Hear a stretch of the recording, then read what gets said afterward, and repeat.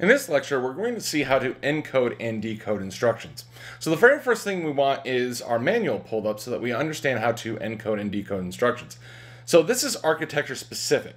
So we want to see what these instructions encode, and what they've done is the designer of the chip, MIPS in this case, has decided this certain opcode will map to this certain set of functions. And so that's what we're going to look at today. So as you can see on your screen, I've pulled up the MIPS Architecture for Programmers Manual, it's Volume 2A. And essentially what we're going to do is whenever we're given a assembly instruction to encode, let's go ahead and just create an example, such as SLL, let's just say A0, T0, and then finally we'll just say 3, okay? So hopefully everybody remembers that says A0 is equal to whatever the value of T0 is. We're going to left shift that logically by 3 places. So this is essentially the assembly instruction that we want. So as you can see, the parameters that we're going to need to convert into numbers are 3. So that's going to be converted into binary. T0, we have to look at whatever number T0 is, and A0, we're going to have to look at that number as well. But the very first thing we want to do is actually take a look at the encoding of the shift left logical instruction. To do that, what we're going to do is look in the table of contents and find shift left logic. So notice that it's in alphabetical order, so that makes it a very easy find. And we see SLL right here, and we click it, and we have shift left logical. So shift word left logical, that's essentially what we're looking at here. So we can see that it uses a little bit of different terms here, RD, RT, and SA. So RT is here, RD is here, and SA is here. Notice that each one of those is 5 bits. So we double check the description to make sure that's exactly what we want it to do. So in this case, we can see that RT is actually T0, so this right here is going to be T0. RD is A0, and SA stands for shift amount, is going to be the value 3. So in this case, what we have to do is we have to convert the A0, the T0 into their associative, the associated numbers for those registers. And to do that, what we're going to do is we're going to look in the quick reference document right here. Okay, so if we take a look at the quick reference document, we go to the second page and we can see all the registers here on the upper left. So we can see A0 is actually the value 4, T0 is actually the value 8.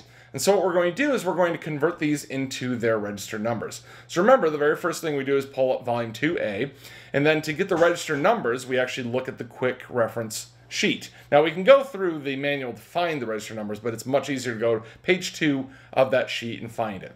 Okay, so A0 once again is the value 4. Notice that each one of these is 5 bits. So we're going to have to use 5 bits to actually describe this. So we're going to go 00100. So that's 5 bits, and that's the value 4.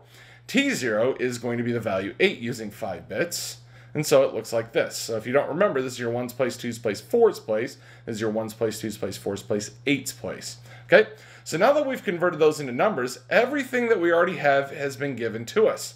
So the first 6 bits are going to be all zeros. The next 5 bits are going to be all zeros.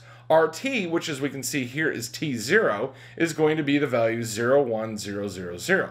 RD, which stands for destination register, is A0, which is the value 00100. So that's the value 4.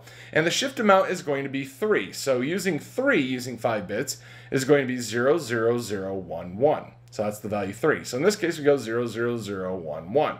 And then finally, as you can see, the last 6 bits also need to be 0. So whenever we put all these together, we see the first 6 bits are going to be zeros. 1, 2, 3, 4, 5, 6. We can see the next 5 bits are going to be zeros. 1, 2, 3, 4, 5. RT is going to be 01000. RD is 00100. The shift amount is 00011. And then the last 6 bits are all zeros. 1, 2, 3, 4, 5, 6. Okay? So every single instruction that you're going to be encoding encodes into 32 bits. MIPS uses 32 bits for all of its instruction lengths, so it's going to look something like this. Now generally, if you wanted to leave it in binary, that's what it's going to look like. So that instruction right there is what is going to be read. That's a word. It's going to be read by the CPU, and it's going to be decoded as a shift left logical. The destination register in this case is going to be A0. The RT, which is the source register, is going to be T0, which is the value 8. And shift amount is going to be the value 3. So a lot of times I would want you to put this into hex. And so to do that, we have to chunk this off into 4s. So there's 4 right there. There's 4 right there, 0, 0, 0, 0. There's 4 right there, 4 right there, 1, 2, 3, 4. 1, 2, 3, 4. 1, 2, 3, 4, and then the rest 4. Okay? And then what we do is we take those 4 bits and then convert them into the associated hex. So 0, 0, 0 is 0, 0, 0, 0 is 0, 0, this is the value 8, this is the value 2, 0, 0, 0, 0 is 0, 1, 1, so that is 12, so that's the value C, and 0. So whenever we do a shift left logical A0T03, to instruct it, we're going to use the hexadecimal number 00000820C0. So that's how you encode. So to recap on that, the very first thing you're going to do is get into the manual volume 2A. So that's the MIPS architecture manual for programmers. Then what you're going to do is look in the table of contents for the instruction that you're looking for. Now remember, in this case, these are actual instructions that have an opcode. So if you're looking at a pseudo instruction and can't find it, or if you're looking at an instruction and can't find it in the table of contents, it's probably a pseudo instruction. One of those instructions that the assembler is going to expand for you. And so that is essentially how you're going to encode these instructions. Step 2, get in the quick reference sheet, number 2, the page 2, and in there you'll see in the upper left-hand corner all of your registers. Because all the registers have to be in numbers. A0 is not a number, so you have to convert that into the numbers so you can encode it using 5 bits. The next thing you're going to do is get back into the manual, find the instruction that you're looking for, and fill in the fields that do not have a number. Notice that in shift left logical, the fields that had a number, we just put those in directly. The fields without a number, we actually had to figure out and put in the values. Now notice that a lot of times, these aren't in the order that you'd expect.